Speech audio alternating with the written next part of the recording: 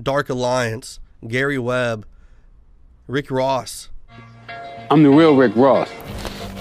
Today, there's a new epidemic, smokable cocaine, otherwise known as crack. I will tell you, Director Deutsch, as a former Los Angeles police narcotics detective, that the agency has dealt drugs throughout this country for a long time. The CIA used him as a pawn to sell drugs to help fund the secret war in Nicaragua. These guys coming out and talking about how the CIA is the one that sparked the crack epidemic. The CIA was flying these drugs in. This is something that is going on, and it's a serious matter that needs to be looked at and dealt with. You should not be punished for standing up and doing the right thing. And the fact that our country is going to discharge this soldier, this hero, and turn their back on him when he did the right thing, that shows you what's going on right now. You need to wake up, open your eyes, and see that our country is doing evil, dirty things. It's not all glamour. It's not all glitz. It's not as patriotic as you might make it out to be sometimes. Now, yes, I am a patriot. I'm a former U.S. soldier in the Army, Staff Sergeant, Roger. But at the same time, there's a lot of bad stuff going on, and I'm not going to sit back and keep my mouth shut and my eyes closed. I'm going to sit here and talk about it because it's the right thing to do, and we have to bring attention to this. I'm Joe Biggs with INFOWARS.com. Introducing Secret 12, the new INFOWARS Life vitamin B12 formulation. Now, INFOWARSLife.com is excited to announce that we can bring you our most bioactive, powerful form of B12 that has been developed with our exclusive perfected process. Secret 12 is a binary of nutramedical grade, bioavailable coenzyme forms of B12. Secure your revolutionary Secret 12 formula right now at INFOWARSLife.com or call 888-253-3139. I began to get into iodine a few years ago because it was helping me and my family so much get healthy and detoxify. I believe our research is conclusive. This is the best iodine out there. And I know this for a fact. Nobody else has got iodine based on these pure crystals, ladies and gentlemen. For a limited time, experience the ancient power of Survival Shield X2. I believe our research is conclusive. This is the best iodine out there. Take advantage of this at InfoWarsLife.com.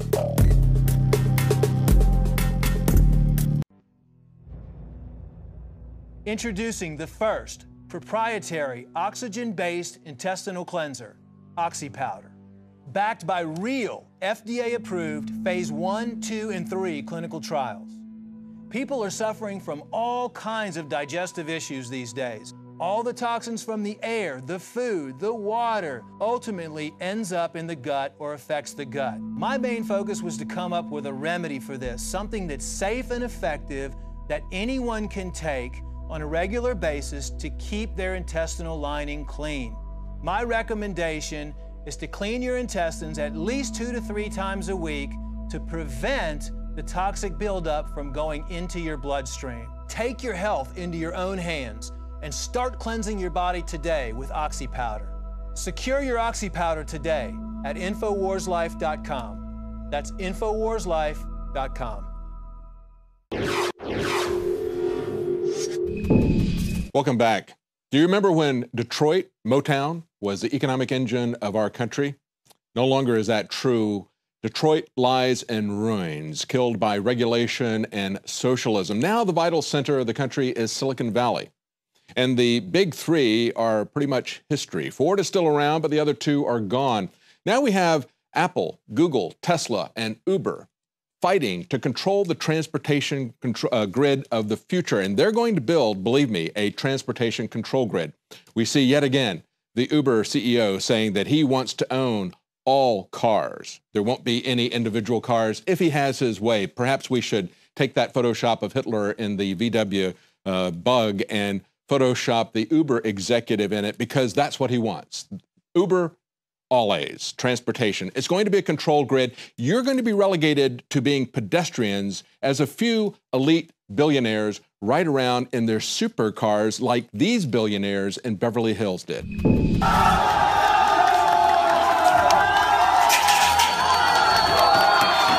Migrant, immigrant, illegal alien, any way you slice it, it all adds up to the same thing. foreigners fast-tracked into countries with no knowledge of how that country's culture and laws apply to them. But not all of these people belong to the fleeing masses streaming across European and U.S. borders. Recently, these scumbags from Qatar decided to drive their exotic cars at top speeds around a quiet Beverly Hills neighborhood.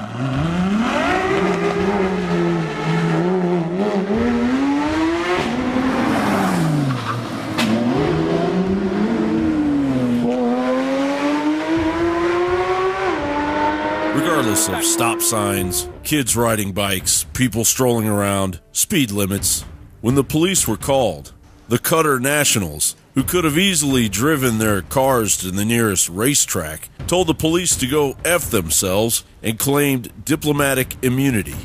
Journalist Jacob Rogers says he tried to ask this man why they were racing and endangering lives. Get out. Do you have anything to out? When Rogers tried again another time. And he said, well, F America, and he threw a cigarette at me. And that was before he indicated that he could kill me and get away with it. Beverly Hills police were called to the scene, but no arrests were made. Investigators say they're now trying to confirm whether any laws were broken and are looking into exactly who the drivers are. Police say they're from the country of Qatar and may have diplomatic immunity. Meanwhile, President Obama is announcing a plan to bring in 70,000 this year, 85,000 next year, and 100,000 Syrian refugees in 2017 to America. A veritable treasure trove of potential false flag, anti-Christian, America-hating chaos. While Qatar and other Persian Gulf states, just a stone's throw away from Syria, are offering to take in 0 refugees from Syria. I wonder if Madam Winberg would agree with me that Saudi Arabia and the Gulf states should be doing more to set up camps in Turkey rather than displace large numbers of people, that they should be helping their fellow Muslims. I think it's a disgrace that they are not doing more and that Britain is doing more than any of them. I wonder if she agrees with me about that. The United Arab Emirates' only defense is that they gave $530 million in aid, which is just a drop in the bucket compared to the UAE's GDP of $570 billion per year. Saudi Arabia's insulting solution is to blanket Germany with 200 mosques to meet the needs of the flow of Muslims into the most populous destination for immigrants, second only to the United States, Germany, a country with a strong Christian base. وسوف ننزل وسوف ننجب منهم لأننا سوف نفتح بلادهم رغم عنوفكم يا أيها الألمان يا أيها الأمريكان يا أيها الفرنسيون يا أيها الطليان يا كل من على وزن الطليان خذوا اللاجئين سنطلبهم منكم قريبا باسم دولة الخلافة القادمة. It's not going to be just the poor, unwashed, and huddled masses seeking shelter from the globalist-funded ISIS storm. Prepare yourself to see more idiots like these disrespecting American values, disregarding our laws, and getting away with it. Get out. Do you have anything to out? John Bound for INFOWARS.com. Now, of course, it's not just Uber's move to get autonomous driving cars. This is going to be coming at us very quickly. It was announced today that Apple is going to be rolling out their car as soon as 2019, but there are mandates coming from the federal government, from the Department of Transportation, that will require our cars to talk to each other. When Popular Science covers it, they say now cars can yell at each other when traffic gets bad, but you know what they're going to be doing? They're going to be talking to the government about you and to insurance companies, so they can raise your insurance rates, so they can tax you by the mile, so they can give you fines. It's going to be a total surveillance grid. We've had that in many different areas. People are finally starting to push back against that with email and other surveillance. John Bound has that report.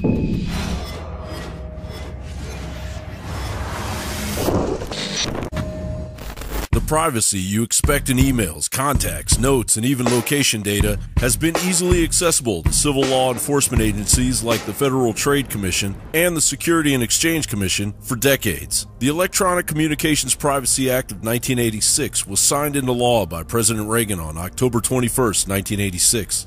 Title I of the ECPA, or ECPA, was intended to protect wire, oral, and electronic communications while in transit. Title II, known as the Stored Communications Act, was intended to protect communications held in electronic storage, and Title III prohibits the use of pen register and/or trap and trace devices to record dialing, routing, addressing, and signaling information used in the process of transmitting wire or electronic communications without a court order. However, the law is so ancient that government agencies have been mining it for years, and the provisions in Title II only apply to stored emails up until 180 days. After that, your emails are fair game. The cloud has also created a new treasure trove of data related to every detail of your existence. The NSA's $2 billion Utah data center has been gobbling up every individual's information and storing it for pre-crime, surveillance, and a blatant criminal exercise of violating every American's Fourth Amendment rights to create a culture of submission. Now, Utah Senator Mike Lee, along with Senator Patrick Leahy and Representatives Kevin Yoder and Jared Polis, are spearheading the ECPA Amendments Act. The act would require law enforcement to acquire a warrant to gain access to your private information, regardless of how old it is. And the government bureaucracies would be required to notify unsuspecting Americans that their privacy was breached by Big Brother within 10 days. Policies that should have been set up 30 years ago. Of course, Big Brother isn't going to go down that easy. 5 years ago, the U.S. Court of Appeals for the Sixth Circuit found the contents of email was fully protected by the Fourth Amendment, regardless of its age. And that's effectively become the rule nationwide. Major service providers no longer turn over the contents of emails or texts without a warrant or a legitimate warrant exception. The ECPA Amendments Act simply, as Senator Lee knows, we simply codify current practice. Now, some have raised concerns the bill would hamper civil regulatory agencies such as the SEC. Well, we want these agencies to be effective, but there's nothing in our Constitution that says only certain agencies have to follow the Constitution, others don't have to.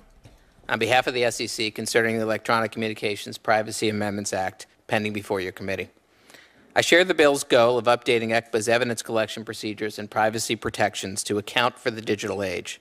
But the bill in its current form poses significant risks to the American public by impeding the ability of the SEC and other civil law enforcement agencies to investigate and uncover financial fraud and other unlawful conduct. I firmly believe there are ways to update ECPA that offer stronger privacy protections and observe constitutional boundaries without frustrating the legitimate ends of civil law enforcement. The SEC's tripartite mission is to protect investors, maintain fair, orderly, and efficient markets, and facilitate capital formation. Our Division of Enforcement furthers this mission by investigating potential violations of the federal securities laws, recommending that the Commission bring actions against alleged fraudsters and other wrongdoers, and litigating the SEC's enforcement actions. A strong enforcement program is critical to the SEC's efforts to protect investors from fraudulent schemes and promotes investor trust and confidence in the integrity of our securities market. The New World Order detests our God-given liberty. Consequently, they also have no regard for law and order. And in the face of a nation increasingly craving liberty, Congress's assumed access to our private lives should be revoked, as it is clearly violating our Bill of Rights. John Bound for INFOWARS.com. Well, that's it for tonight's news, but join us tomorrow. We're going to have live coverage of the Pope's Church of Climatology tour throughout the U.S. It's going to be on the radio show as well as the nightly news.